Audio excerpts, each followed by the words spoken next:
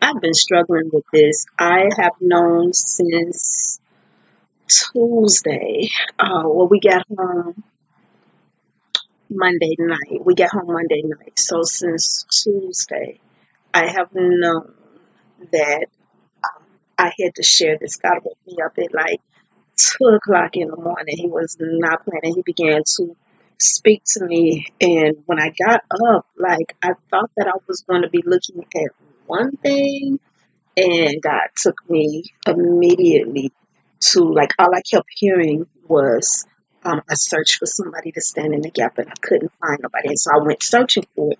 And that's Ezekiel chapter 22, verse 30 and 31. This is what it says. I'm reading from the New King James Version. It says, "So I sought for a man among them who would make a wall and stand in the gap before me on behalf of the land, that I should not destroy it, but I found no one. Therefore, I have poured out my indignation on them. I have consumed them with fire, with the fire of my wrath, and I have recompensed their deeds on their own head, says the Lord God." Um, I was very clear when I read that, what my responsibility was here, and that it was a responsibility to speak what thus says the Lord.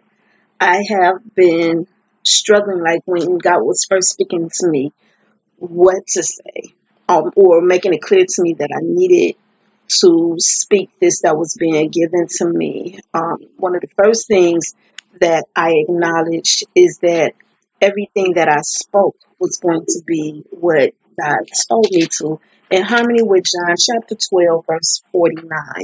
And this is what that says. John chapter 12, verse 49.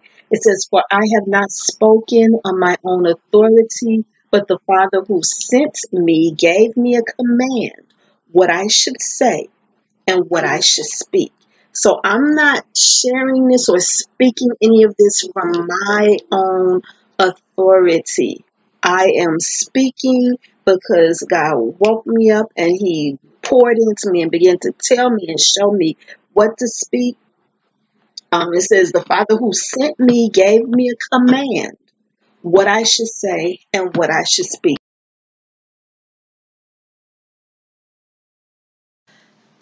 So going back to this chapter 22, Ezekiel chapter 22.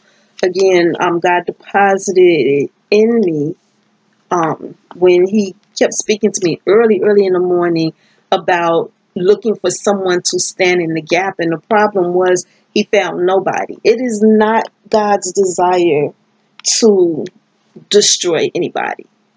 God, that's not God's desire. God loves us. The scripture says, "For He so loved the world that He sent His only begotten Son, that whosoever believed might not perish but have eternal life." So it's not His desire that anyone lose their life. And that is why He was looking for someone to stand in the gap. And He said the problem was He found no one. And so because no one stood in the gap, because no one spoke the warning, and if you keep in mind, there's a Bible book called Jonah. And in that story, Jonah was supposed to go and warn the city of Nineveh, which is it was a wicked, very wicked city. And Jonah tried to go the other way, and God stopped Jonah, disciplined Jonah, and it set Jonah back on the path so Jonah could go warn this city. So it is important, and it is very important that we warn when God gives us these warnings. As a matter of fact, if you turn to the 3rd chapter of Ezekiel, I think it's verse 17 through 21, God is speaking to the watchman. And He says to the watchman, if I give you a command, if I give you a warning and you don't speak it, He says that the people will die for their sins, but you will be held accountable because you didn't warn. He says, but if I warn, if I give you a warning and you speak it and they don't listen, they will be held accountable, but you won't. And if they do listen, you will have saved the soul. That was me paraphrasing. Go read it, Ezekiel chapter 3, and then it is repeated in chapter 33. So again, verse 30 and 31 was what God woke me with and poured into me. And I had shared with you already John chapter 12, verse 49, where it says that I'm not speaking of my own, but I am anointed, appointed by God to speak this. I have the authority of God to speak this that I'm sharing with you, and I'm going to speak what God tells me to say and what he tells me to speak.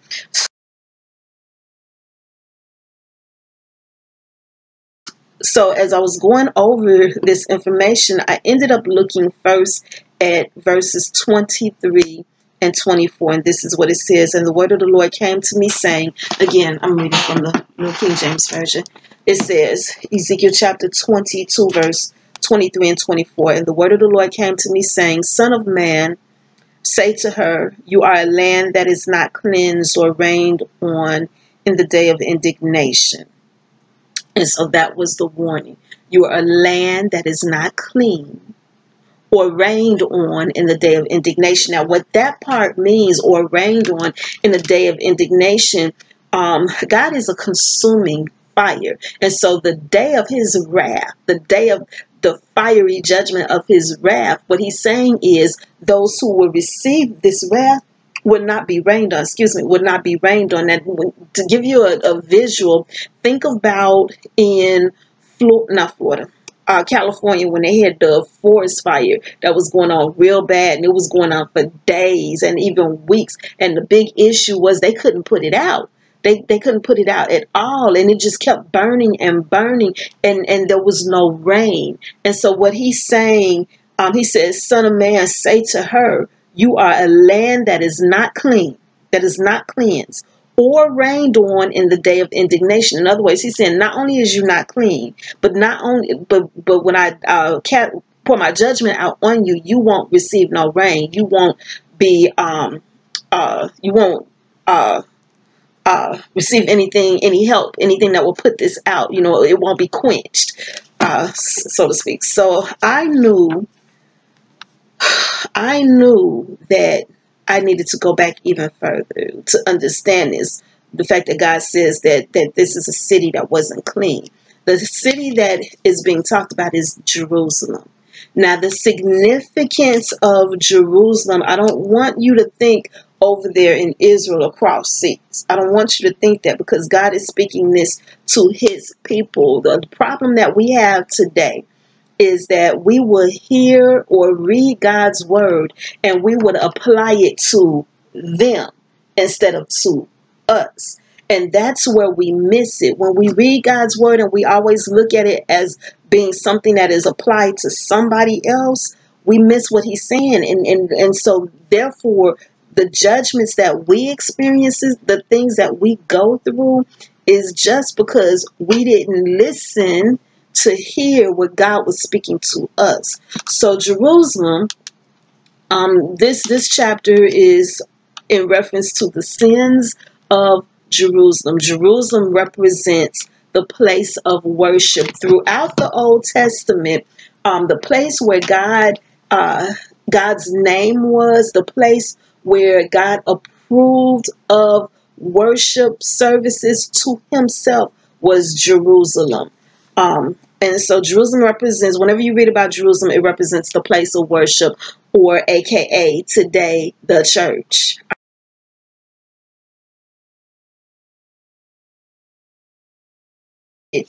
Verses 1 through 5. Let's read that first, and then I'm going to go in and begin to speak what thus says the Lord. So, Ezekiel chapter 22, reading from the New King James Version, verses 1 through 5, it says, Moreover, the word of the Lord came to me, saying, Now, son of man, will you judge? Will you judge the bloody city? Yes, show her all her abominations. Then say, Thus says the Lord God, the city sheds blood in her own midst, that her time may come. And she makes idols within herself to defile herself. You have become guilty by the blood which you have shed, and have defiled yourself with the idols which you have made. You have caused your days to draw near and to come to the end of your years. Therefore, I have made you a reproach to the nations and a mockery to all countries. Those near and those far from you will mock you as infamous and full of tumult. So going back, people like to say, you can't judge me, you can't judge me, only God can judge me. But here the Lord says, now, Son of Man, will you judge? Will you judge? And he said it twice. So he's telling us to speak. He says, yes, you will judge. Show her all her abominations. And so this is what we're going to address now. The abominations of the places of worship. All of them.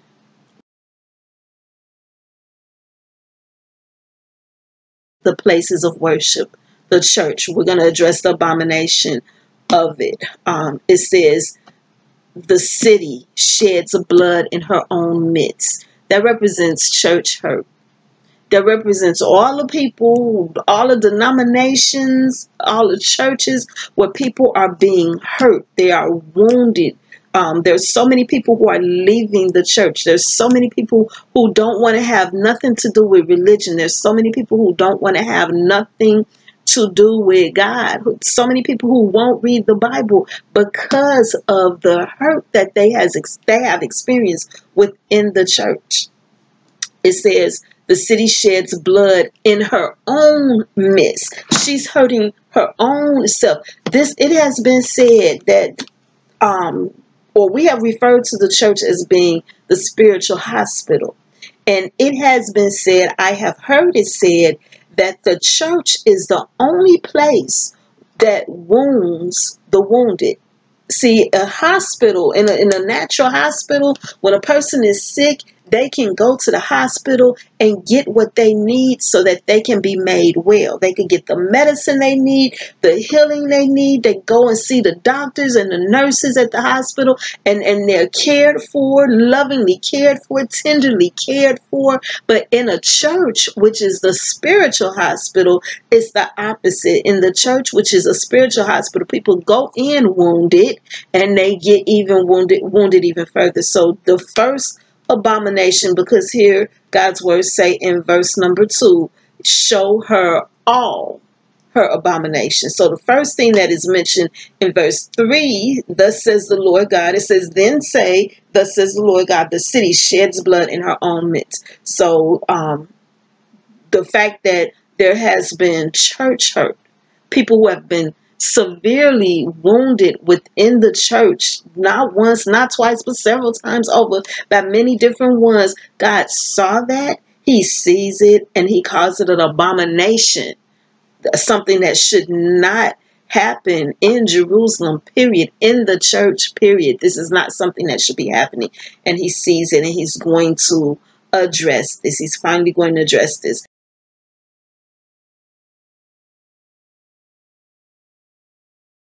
Verse 3 also continues, it says, and, which means that's not the only thing. Not only is they hurting people within the church, but here's something else they do. It says she makes idols within herself to defile herself. Now let me explain this to you. The idols within herself to defile herself. These idols is people who are trying to make a name for themselves. People who are trying to promote themselves within the church. In the church, according to God's word, Jesus said, if I be lifted up, I will draw all men unto me. Jesus Christ is the one who died for us and paid the debt for us. Jesus Christ is the one who was chosen. God said, this is my son whom I have chosen. Listen to him. Jesus Christ is the one whom we are supposed to be following and looking to. But people are making idols of themselves. They're making names for themselves. They're going out and they're putting their own name on everything in this ministry and that ministry. And they're all about themselves. And they want this award and that award. And they're doing a lot of, let me finish reading this before I even go further. It says, verse 4, You have become guilty by the blood which you have shed. Again, that goes back to the church hurt, by the people you have wounded, because a person that is wounded, they shed blood. It says you have become guilty by the blood which you have shed, and have defiled yourself with the idols which you have made. You have caused your days to draw near, and have come to the end of your years. Therefore, I have made you a reproach to the nations, a mockery to all countries. Those near and those far from you will mock you as infamous and full of tumult. So full of chaos, full of drama, full of all time. And that's what we see today. We see today a lot of people don't want nothing to do with church. A lot of people hate the church. A lot of people mock the church. A lot of people, like, you say you're a Christian today and people don't even want to have nothing to do with you. Like they really don't, because of all of the hypocrisy that they've seen within the church, all the things that they've experienced, in addition to the hurt. People who are all about themselves in the church, people who are doing some underhanded stuff just so that they could climb these ladders of recognition in the church and get all these awards and all of these plaques and all of this y'all know what I'm saying. Yeah, y'all know what I'm saying. And again, God's word says, this is verse 4. It says, you have become guilty by the blood which you have shed, and have defiled yourself with the idols which you have made. You have caused your days to draw near. In other words, your time is coming to a close. God was like, okay, I done gave you time. You done did all this. Now your days is coming to a close, he said. He says, you have caused your days to draw near, and have come to the end of your years. Therefore, I have made you a reproach to the nations, and a mockery to all countries. Those near and those far from you will mock you as infamous and full of tumult. God is talking to Jerusalem. God is addressing the sins of Jerusalem. Jerusalem represents the place of worship. So we're talking about every church. Every church. Every church, every religion, every church, every religion, Jerusalem represents it all. Every denomination, Jerusalem represents it all. And God is calling it out. He has saw it, he sees it, and he's done with it. He's fed up with it. Now, I have spoken before about how the sins of the priest and the sins of the government will bring a plague on the people. Last year was the year of Corona. Last year was the year that the plague came through, and it's coming through again. But this year, where last year it was targeting the adults, this year the children are getting hit. I want to show y'all something real quick, and then I'm going to pause and we'll come back with the next section. But I want to show you something. This is Ezekiel, and it's Ezekiel chapter 9. In chapter 8, before I go into chapter 9, in chapter 8, Ezekiel was in his home. He had some of the elders of Judah with him. They were praying, yada yada, and Ezekiel ended up having this vision. And one of the angels came and got him by the tuft of his hair and brought him to Jerusalem and moved back walls and was showing him all types of abominations, like the people that were being seen. As a matter of fact, I'm just going to keep paraphrasing this chapter 8. So the people who were being seen didn't even know that God was looking at them. Didn't even know that God was moving back the walls and showing them to the prophets. They didn't know. They didn't know. They thought that they was hidden. They thought that nobody saw what they were doing. And that was not the case. That they were being utterly exposed. So in chapter 9 and in chapter 8, God kept saying to Ezekiel, do you see what they doing? Let me take you over here. Look at what they doing. Let me take you on this side. Look at what they doing. Let me take you over here. Look at what they doing. And he kept showing him. He said, even greater abominations you about to see. So in chapter 9, the next thing Ezekiel experiences is he hears, I'm going to read this. It says, then he called out in my hearing with a loud voice, saying, let those who have charge over the city draw near, each with a deadly weapon in his hand. Then suddenly 6 men came from the direction of the upper gate, which faces north, each with his battle axe in his hand. One man among them, so now here comes the 7th. One man among them was clothed with linen and had a writer's inkhorn at his side.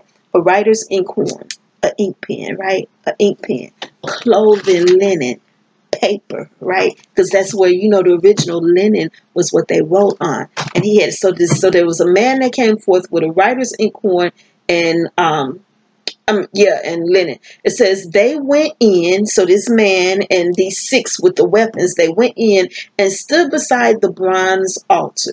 Now the glory of God, of the God of Israel, had gone up from the cherub where it had been to the threshold of the temple.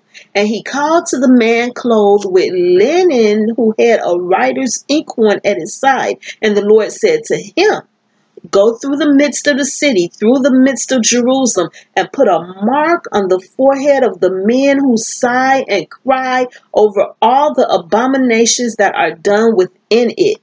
To the others, which is the 6 that had the weapon, to the others he said in my hearing, go after him. In other words, the man with the clothing linen with the inkhorn was going to go first. And then the other 6 was going to follow after him. And so he said, go after him through the city and kill. Do not let your eye spare, nor have any pity. Utterly slay old and young men. Do you not see that happening with this plague? It says maidens and little children and women, but do not come near anyone on whom is the mark, and begin at my sanctuary. So he was marking them in the forehead, and he said, begin at my sanctuary. So look, the church at his sanctuary, begin with the church. He says, so they began with the elders who were before the temple, the elders, those in positions of authority, the leaders, the church leaders, the pastors. They got hit too. They got hit too. There was a lot of pastors that died, y'all. There was a lot of pastors that died, y'all. Don't think that just because you hold a title, that means that you're in a position that is protected. Because Jesus said in Matthew chapter 7, verse 21 through 23, he said, many in that day will cry out to me and say, Lord, Lord, did we not do many powerful works in your name and cast out demons in your name and heal in your name? And Jesus said, get away from me. I never knew you. I never knew you. So we need to be examined. We need to get this warning. We need to not, as we read these warnings, we need to not look at it and then say what they doing and that person is doing and this person over here is doing. We need to get this warning and take this warning for ourselves. And we need to make sure that we are doing what we're supposed to be doing so that we can be found with a mark on our forehead. So when these destroying angels come through, these destroyers come through with these swords, that these destroyers will pass over us. I'm just saying. It says, verse number 6, utterly slay old and young men, maidens and little children and women, but do not come near anyone on whom is the mark, and begin at my sanctuary. So they began with the elders who were before the temple, with the elders who were before the temple. Then he said to them, defile the temple and fill the courts with the slain.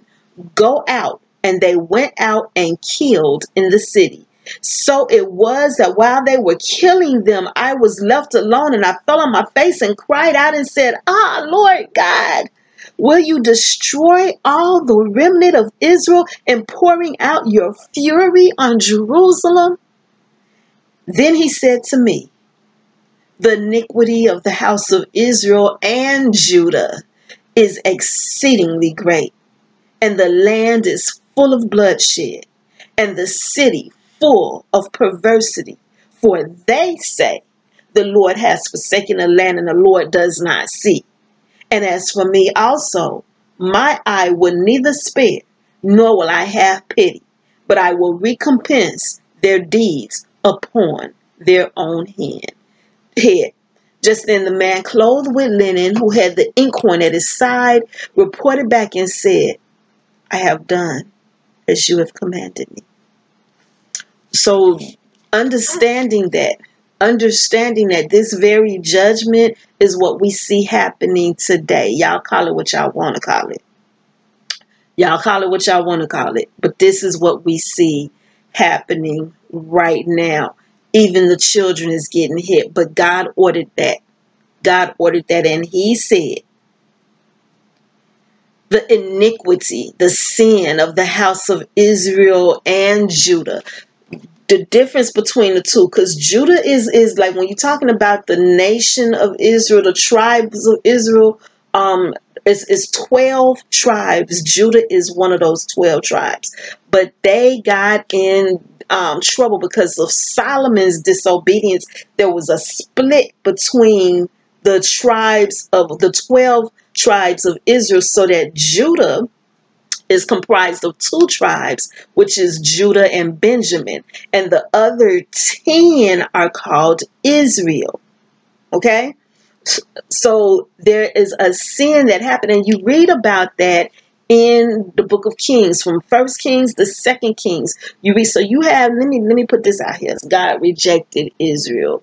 Okay, he rejected them because of false worship. He rejected them. So to go around and try to separate yourself from everybody else, and you wanted to try to make yourself stand out because you know that Jesus' name is Yeshua. Okay, and you know that Jehovah in Hebrew is Yahweh, and so you want to try to separate yourself by using Hebrew language where everybody else is speaking in English. So you want to kind of set yourself apart and set yourself on this level. That is incorrect. I'm just gonna say that is incorrect. It is incorrect. It is incorrect. It's incorrect. That's not scriptural. That's not scriptural. That's not scriptural. I'm going to stop right there. I'm going to keep going. I'm going to stick with this. I'm going to stick with this, and I'm going to be obedient to what God is telling me to be obedient. But that is really no different than defiling yourself with idols that you've made for yourself. Idols. Because now you want to put yourself in this separated position and make it seem like, okay, everybody else is wrong. Look, all of us has been wrong. Every last one of us, humans, straight across the board, all of us has been wrong. And that's one of the things that Jesus was trying to show when in John chapter 9, he healed the blind man, the man that was born blind. He was saying basically that man represented all of us. We were all born blind. Every last one of us. And Jesus was trying to get us to see and to understand that he is the way, the truth, and the life. He is the door, and anybody coming in by some other way other than King Jesus is a thief and a robber. I'm gonna keep going. I'm gonna keep going. So the first 5 verses of Ezekiel chapter 22 deals with Jerusalem, the city of Jerusalem, the places of worship, the places that have said and presented themselves as being places of true worship, places ordained by God. And so he's sitting there and he's exposing it all, and he's saying to all of them, he's like, you're dirty. He says, you're dirty. You're full of blood guilt. You have been hurting people. church hurt. I see what you're doing. He's telling us, I see what you're doing. You're wounding. The people are already wounded. They're already wounded, and you're hurting them even worse. Jesus called those leaders blind guides. That's what he called them, blind guides. In Matthew chapter 23. He says, not only are you wounding people who are already wounded, not only are you full of blood because you're pushing people away from me, you're hurting them worse, but you're also setting up idols. You want people to worship you. You want people to follow you. You want people to elevate you and acknowledge you. And some of you pay to get to where you are. We're going to pause here and pick up with the next verses.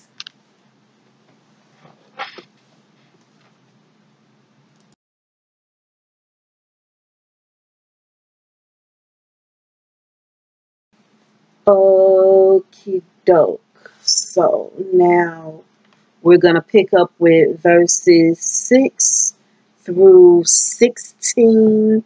And these verses deal with the princes, the government. The first verses that we read, verse 1 through 5, dealt with the city of Jerusalem, the place of worship. In other words, religion, all religion. So this verse 6 through 16 deals with the government. Listen to what it says. This is Ezekiel chapter 22. It says, look, the princes of Israel, each one has used his power to shed blood in you. Now look, we're talking about the government. We're talking about all governments, all of them straight across the board. Think about some of the things that you read about in the news. Things like, for instance, I'm just going to give you a couple of examples. What was that guy's name that got caught? He ended up killing himself, but it's still Weinberger or something like that. I'm probably saying his name wrong, but he got caught for prostituting. He did like a lot of high class prostituting, and so like Queen Elizabeth, her son, the baby boy, Prince Albert, I guess his name is, he got caught up in all of that. And come to find out, there was one of the young girls that I guess they said was raped by him, or however, like it's, look, all governments. We're not going to even begin to, I'm not going to waste no time discussing any of the dirt that has happened in the United States government that is constantly being exposed from one administration to the next, whether it is Republican, Democratic, or however, from the Rudy to the Tootie, from the top, from one end to the next, from the top to the bottom. There has just been all types of stuff being exposed about different ones in government, and then even in these other countries, there's stuff that is constantly being exposed. There's coups that is happening, coups or coups, if I'm saying it right. Coups that is happening. The Taliban just took over Afghanistan and some other places, and there's this other place, Malaysia, Morocco, something start with an M, where their government got taken over. Like, it is just a lot of stuff that is going on from government to government to government to government. Okay, whether you're talking about democratic government, which is what the United States is, or governments like over there where Queen Elizabeth is doing her stuff, her thing, and truth be told, she's not running anything. She's just a figurehead. They call it what, the institution or whatever they call it, because they're just figureheads, while other people are doing the running and doing the lawmaking and all that other stuff. Anyway, listen to what God's word say, because I promise you, in everything that is being exposed here in Ezekiel chapter 22, verses 6 through 16, you're going to recognize everything as something you have heard in the news. So it says, again, look, the princes of Israel, each one has used his power to shed blood in you. In you they have made light of father and mother. In your midst, they have oppressed the stranger. In you, they have mistreated the fatherless and the widow. You have despised my holy things and profaned my Sabbaths. In you are men who slander to cause bloodshed. in you are those who eat on the mountains. We talking about now those who eat on the mountains. We talking about those who are really, really, really, really rich. Those who got buku money and they eating well and doing well and they sitting up high and everything, while it's a whole bunch of people, little people down low that is suffering and can in you. This is verse number 9. In you there are those who eat on the mountains. In your midst they commit lewdness. In you men uncover their father's nakedness. In you they violate women who are set apart during their impurity. One commits abomination with his neighbor's wife. Another lewdly defiles his daughter-in-law. And another in you violates his sister, his father's daughter. In you they take bribes to shed blood. You take usury and increase. You have made profit from your neighbors by extortion and have forgotten me, says the Lord. Behold, therefore, I beat my fist at the dishonest profit which you have made, and at the bloodshed which has been in your midst. Can your heart endure, or can your hands remain strong in the days when I shall deal with you? I, the Lord, have spoken and will do it. I will scatter you among the nations, disperse you throughout the countries, and remove your filthiness completely from you. You shall defile yourself in the sight of the nations. Then you shall know that I am the Lord. Listen. I'm about to read what I have underlined in these notes. I have, this is a study Bible. And one of the things that I like about this Bible, we see how big it is, but one of the things I like about this Bible is the intensive study notes. So I'm about to read what I have underlined. It says, where do I want to start? Verse 6. The princes are specifically indicted because it was their responsibility to make sure justice was administered in the community, especially by protecting the poor and the weak. That's the purpose of the government. And the governments ain't been doing that.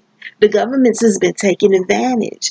It says the lack of concern for the disadvantaged was a clear violation of the Mosaic covenant. It says about slander, because it mentioned about slander. In verse 9, it says, in you are men who slander to cause bloodshed. It says slander is associated with bloodshed. Lewdness denotes unchastity. The reference to the father's nakedness means his other wife or their stepmother. The fact that God has said about them that they've forgotten him, it was another way of saying that they have rejected God's covenant. How far did I go? I went to verse number 16. It says, the residents of Jerusalem will be scattered all over the world if they continue to pursue disobedience. The residents of Jerusalem will be scattered all over the world if they continue to pursue disobedience. It says, Moses had warned Israel that continual national disobedience will lead to dispersion. Just as precious metals are melted down to remove dross, Israel will be purified by fire to remove sins and impurities. The Babylonians would execute this fire in God's wrath, when they burned and sacked Jerusalem. The Babylonians represent government, and again, Jerusalem represents place of worship. So it's talking about Babylon being used to execute the fire of God's wrath against Jerusalem. In other words, to shut it down. God said, can your heart endure? Now check this out. When you're going through something and you feel like you getting hit from every which way, every angle, every side, when you feel like just people just coming at you just constantly, and you want to lash out and you want to snap back and clap back and all that other good, great stuff, you want to do all that, and you don't understand why you getting hit. God's word says, this is verse number 14. Can your heart endure? Can your hands remain strong in the days when I shall deal with you? God say he's the one dealing with you. You fussing about all this, that, and the other that is happening to you. All this, that, and the other that is coming up against you. You getting hit from every single angle, every single side. This stuff coming back to back to back to back to back. God said, can your hearts endure? Can your hands remain strong in the days when I shall deal with you? God said that he's the one that's doing it. Let me interject something real here. A thought here. I'm gonna go over to 2 Chronicles chapter. I want to show y'all how to get through that. When you're experiencing that, and you feel like you're just getting hit from every angle, and you don't have the energy to stand. You just don't know. You just can't take another. I want to show you how to get through that, because again, I want to emphasize to you that all of this stuff was happening because of the wickedness of the prince of the government and of the places of worship first, and then the government. It was because of their wickedness. God said that I will bring your reproach upon your own head. Your dirt is on your own head. He said in verse 23, say to her, you are a land that is not clean or rained on in the day of indignation. So he's warning, right? And he's telling us what to look for. But when he says,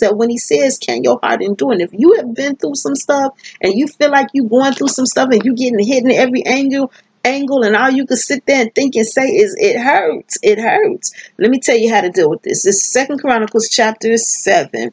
I'm going to start at verse number 12. Actually, normally I start at verse 13, but I'm going to start at verse 12, and I'm going to read from verse 12 to verse 15, maybe verse 16, 17, we'll see.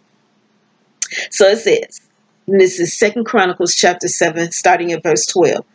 Then the Lord appeared to Solomon by night and said to him, I have heard your prayer and have chosen this place for myself as a house of sacrifice. When I shut up the heaven and there is no rain, or command the locusts to devour the land, or send a pestilence among my people, if my people who are called by my name, now he's talking about his own people. He ain't talking about the world. He's talking about the Christians. He's talking about his own people. He said, if my people who are called by my name will humble themselves and pray and seek my face and turn from their wicked ways, then, now he said you got to humble yourself, pray, seek his face, and turn from your wicked ways. He says, then, if you do all those things, then I will hear from heaven and will forgive their sin and heal their land. If you humble yourself, number one, that was the first thing. You got to humble yourself. If you humble yourself, if you pray, if you seek God's face, look to him for the answer, seek his face, and if you turn from your wicked ways, he says, then I will hear from heaven, forgive your sin, and heal your land. He says in verse 15, now my eyes will be open and my ears attentive to prayer made in this place. For now I have chosen and sanctified this house, that my name may be there forever, and my eyes and my heart will be there perpetually. As for you, if you walk before me as your father David walked, and do according to all that I have commanded you, and if you keep my statutes and my judgments, then I will establish the throne of your kingdom, and as I covenanted with David your father, saying, you shall not fail to have a man as a ruler in Israel. But if you turn away and forsake my statutes and my commandments, which I have set before you, and go and serve other gods and worship them, then I will uproot them from my land, which I have given them, and this house which I have sanctified for my name, I will cast out of my sight, and will make it a proverb and a byword among all peoples. And as for this house, which is exalted, everyone who passes by it will be astonished and say, why has the Lord did thus to this land and this house?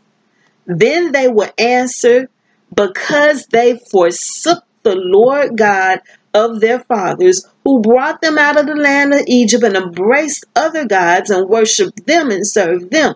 Therefore, he has brought all this calamity on them. It is so plain.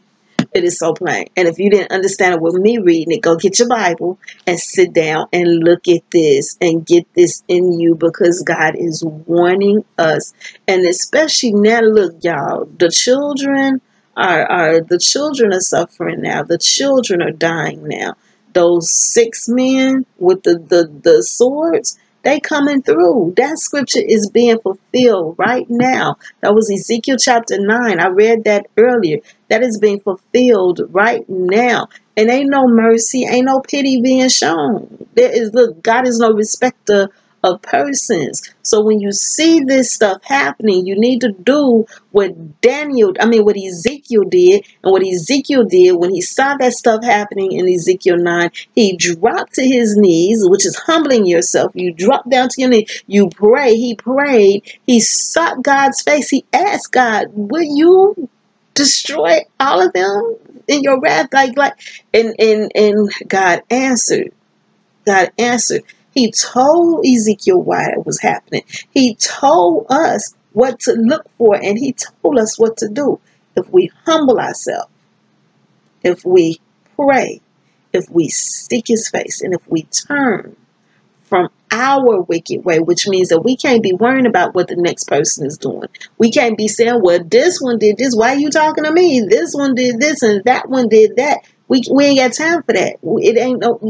It ain't no time for that, because God is dealing with everybody, and he will deal with us too. So we need to humble ourselves.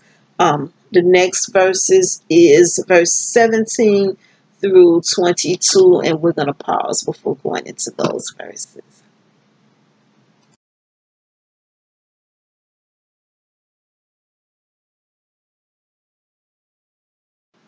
Okay, we are doing good. We're getting through Ezekiel chapter 22. The first 5 verses, we looked at the places of worship.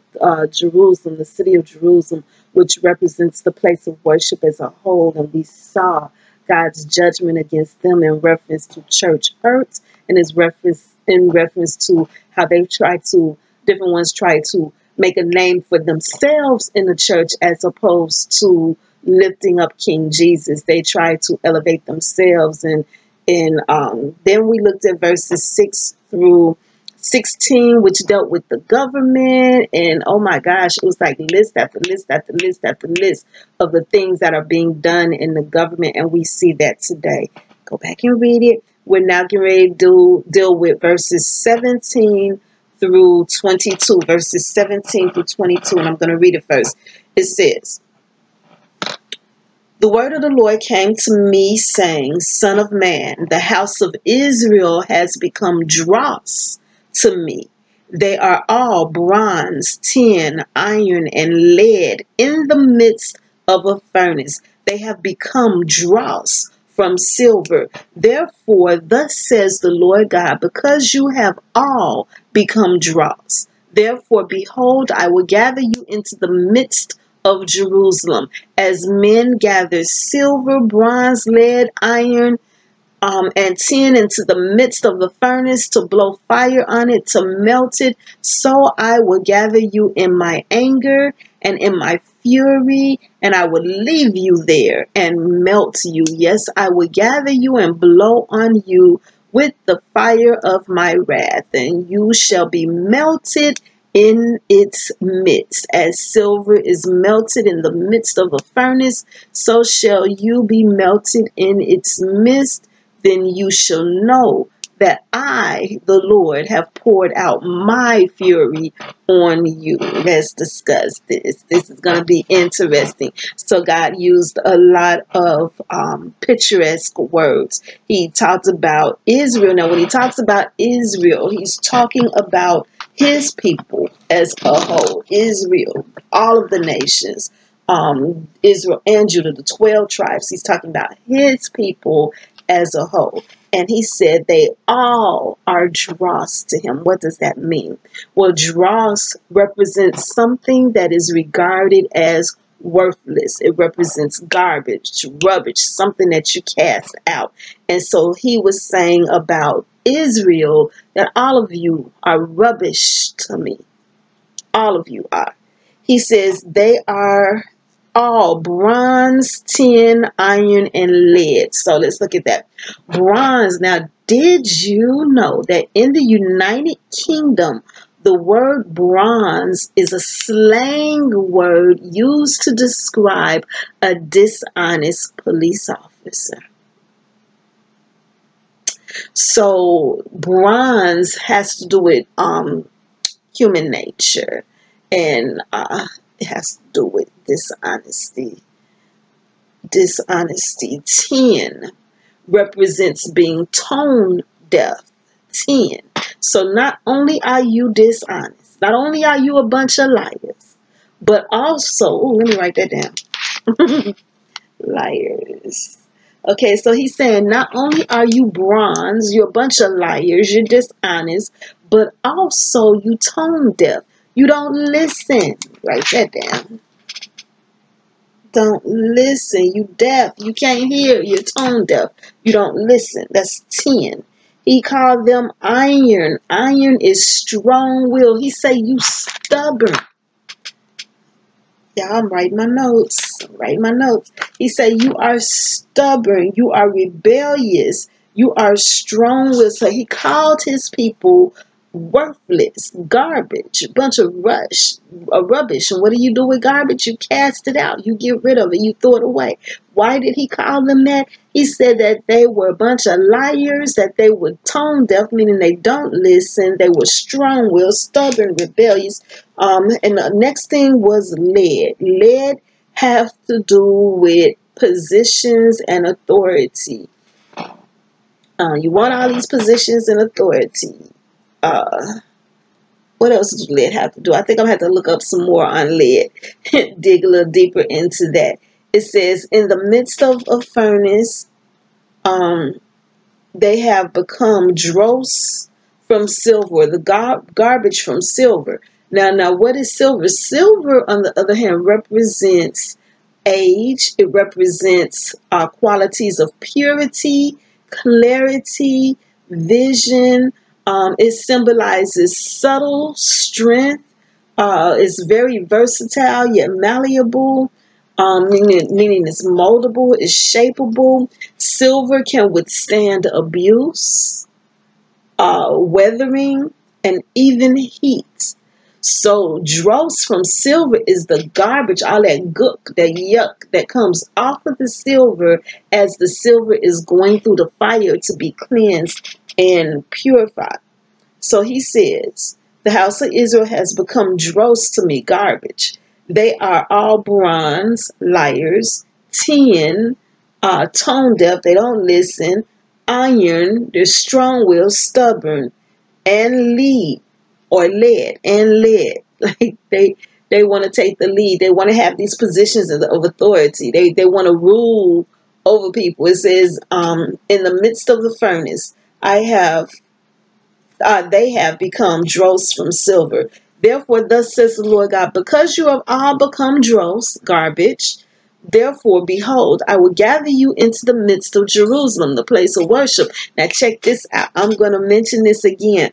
I don't remember which holiday it is. I think that it is around the Easter holiday that people celebrate called Easter. I think it's around that holiday when they talk about Jesus riding on the back of a donkey into Jerusalem. I think it's there, or maybe it's the Christmas holiday. I don't know. But the significance on Jesus riding on the back of the donkey in through the gates into the city of Jerusalem, the significance of that is that donkeys are stubborn. They are stubborn. Oh my gosh. So the fact that Jesus rode the back of a donkey shows that he rode it. In other words, he drove it into Jerusalem. Like he made it go. They were stubborn. They wanted to do their own thing, but he made it go in through the gates into Jerusalem. And so here it says, behold, you have all become dross, garbage. Therefore, behold, I will gather you into the midst of Jerusalem. So he's causing everybody to come into Jerusalem. It says, as men gather silver, or as they gather strength, bronze, as men gather silver, bronze, iron, lead, and tin into the midst of a furnace. Now he's talking about, at this point, they're talking about literal silver, bronze, iron, lead, and tin into the midst of a furnace to blow fire on it, to melt it. In other words, to melt it means to humble it. So he's talking about a humbling that's getting ready to happen. It says, so I will gather you in my anger and in my fury, and I will leave you there and melt you. That goes back to what I read earlier, where he said in verse 24, where he says that you'll be rained. It says, you are a land that is not cleansed or rained on in the day of indignation. In other words, he said, I'm going to gather you into this. You're going to go through this, and I'm not even going to give you no relief. You're not going to get no rain. It says, yes, I will gather you and blow on you with the fire of my wrath, and you shall be melted in its midst. As silver is melted in the midst of a furnace, so shall you be melted in its midst. Then you shall know that I, the Lord, have poured out my fury on you. Interesting stuff. Listen, I'm tried as if by fire, proven to be gold. I'm gonna stand for you no matter what life brings me to. That reminds me of what Jesus had said to Peter when he said to Peter, listen, Satan has asked to sift you as wheat, but I have prayed that your faith not give out. In other words, Jesus said that this is going to happen. Satan's going to do that. But as this is happening, he's not praying for us to not go through. He's praying that our faith is able to endure and that we're able to come out on the other side of it. That's why we need to be building ourselves up now on our most holy faith. That's why we need to be learning to trust God now. That's why we need to be reading God's word now. That's why we need to be getting it in us now, because we are all, every last one of us, God said, all Israel, every last one was dross. All of us have to go through that process. It's a process. And one of the things Jesus recently said to me was trust the process. We all have to go through it. And some are so stubborn that they're going to have to be forced through this thing. But the whole purpose, the end result is that we learn from it. We learn obedience to things, something that we begin to give our lives to the Lord, that we understand, that we begin to understand that he's trying to save us, not destroy us. He said, I know the plans I have for you. Plans to prosper you, not harm you, to give you a future and a hope. He said, your eyes haven't seen, your ears haven't heard, neither has it come up into your thoughts the great things I have for you. God has a plan for us, and it's a plan for our good, not for our bad. We're going to pause here. before we go into this last part of Ezekiel chapter 22. Y'all doing good. One more part to go. Okie doke, this is the last part of it. It is verses 23 through 31. And actually, this is where everything started for me, so that I knew that I had to go through this and share these verses with you. So I'm going to read it and then we're going to discuss it. Ezekiel chapter 22, verses starting at verse 23 and reading down to verse 31. It says, "And the word of the Lord came to me, saying, Son of man, say to her, you are a land that is not cleansed or rained on in the day of indignation. The conspiracy of her prophets in her midst is like a roaring lion tearing the prey. They have devoured people. They have taken treasure and precious things. They have made many widows in her midst. Her priests have violated my law and profaned my holy things. They have not distinguished between the holy and unholy, nor have they made known the difference between the unclean and the clean. And they have hidden their eyes from my Sabbaths, so that I am profaned among them. Her princes in her midst are like wolves, tearing the prey to shed blood, to destroy people, and to get dishonest gain. Her prophets plastered them with untempered mortar, seeing false visions and divining lies for them, saying, Thus says the Lord God, when the Lord has not spoken. The people of the land have used oppressions, committed robbery, mistreated the poor and needy. They have wrongfully oppressed the stranger. So I sought for a man among them who would make a wall and stand in the gap before me on behalf of the land, that I should not destroy it. But I found no one. Therefore I have poured out my indignation on them. I have consumed them with the fire of my wrath, and I have recompense on their deeds on their own heads, says the Lord God. Okay, so this is the last section, and here he's like recapping everything. He deals with the church first, the prophets, and then the priests. Then he deals with the government, the princes or the government leaders, and then the prophets who be lying to them. Then he deals with the people. So of the prophets, he says they're land. He says conspiracy. The conspiracy of the prophets is like a roaring lion tearing the prey. They've devoured people. They've taken treasure and precious things. In other words, you got a whole bunch of prophets out there that be talking about, pay me, put my cash app up there and everything, and I tell you what this is, Lord, baby bad. God is not happy with that. It says that the conspiracy of the prophets in the midst is like a roaring lion tearing the prey. They've devoured people. They've taken treasure and precious things and have made widows in her midst. It says of the priests, it says that they violated the law, profaned his holy things. They have not distinguished between the holy and the unholy. In other words, they've been a bunch of compromisers. They have not made known the difference between the unclean and the clean. They have not been teaching God's word, not correctly. They have hidden their eyes from the Sabbath, so that I am profaned among them. The princes now, these are the government leaders. And again, regarding the princes, they were supposed to protect the people. That's the first function of government, being the establishment of justice for everyone. They were supposed to protect the people, and of course they didn't do that. It says regarding the princes, they're like wolves tearing the prey to shed blood, to destroy people, and to get dishonest gain. So without even going into detail, y'all see what's going on in the news and everything that is being exposed about leaders, those who have had positions of leadership, regardless of whether it was over the 50, the 10, the 100, the 200. They have been very dishonest with what they've been doing.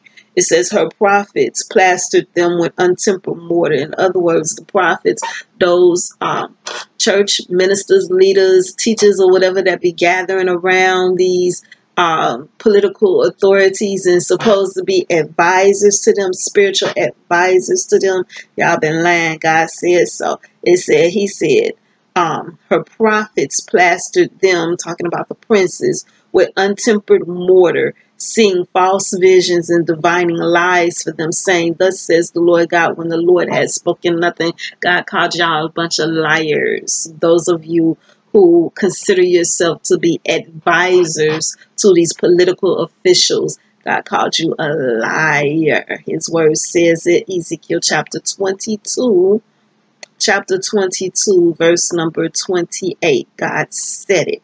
It says the people of the land now you went from dealing with the church, the prophets and the priests in the church, to dealing with the government, the princes and the prophets in the government, and now you're dealing with the people. It says the people of the land use oppression. They're very oppressive. They want to rule it over one another and lord it over one another. They commit robbery. They mistreat the poor and the needy. They have wrongfully oppressed the stranger. And so God said, I see all of this. I see it all. I see everything. I see it from the church to the government to the people. I see everything that's being done. And so this is what he said. So I sought for a man among them, just one person among them, who would make a wall and stand in the gap before me on their behalf. In other words, he would stand like Moses did and say, Lord, no, don't do, for your name's sake, don't destroy the people. He said, I sought for a man among them who would make a wall and stand in the gap before me on behalf of the people of the land, that I should not destroy it. But I found no one. Therefore, I have poured out my indignation on them. I have consumed them with the fire of my wrath. I have recompensed their deeds on their own heads, says the Lord. He was looking for somebody to stand in the gap. He was looking for somebody to warn them and to tell the people what to do. Humble yourself. Pray. Seek God's face, which means to seek an answer from the Lord. Let the Lord direct you and tell you which way to go, and turn around from your wicked way. He was looking for somebody that would stand in the gap, that would pray to God. Please, Lord God, forgive them, for they do not know what they're doing, while at the same token telling the person, humble yourself, hit them knees now, and begin to pray to God now. He was looking for a person to do that, and he said because he could not find one, not one, because he couldn't find one, he says that I have poured out, therefore I have poured out my indignation on them. And that's what we're experiencing. This plague that is going through and still going through. It went through last year and killed up a whole bunch of people, and now it's still going through. And this time it's getting children too. Come on, y'all. That's Ezekiel 9 all day long. That's Ezekiel 9. God said that I have poured out my indignation on them. I have consumed them with the fire of my wrath. I have recompensed their deeds on their own heads, says the Lord. So, yeah, I am standing in the gap by warning. There was another little piece. I think I did a video on it. If I still get the video on my phone, I will attach it to this. I'm about to get this together and get this posted, and I pray that it reaches as many hearts, and that the heart of the people will begin to understand what God is saying in this word as they hear it, and that they will take that opportunity that they have now, because every day that God wakes us up is another opportunity for us to humble ourselves, to pray, to seek his face, and to turn around, to get ourselves right with the Lord. He said, I gave them time, I gave them space to repent, but they didn't do it. He's desiring and wanting for us to repent so that he can heal us. Will you repent? Gotta go. Bye.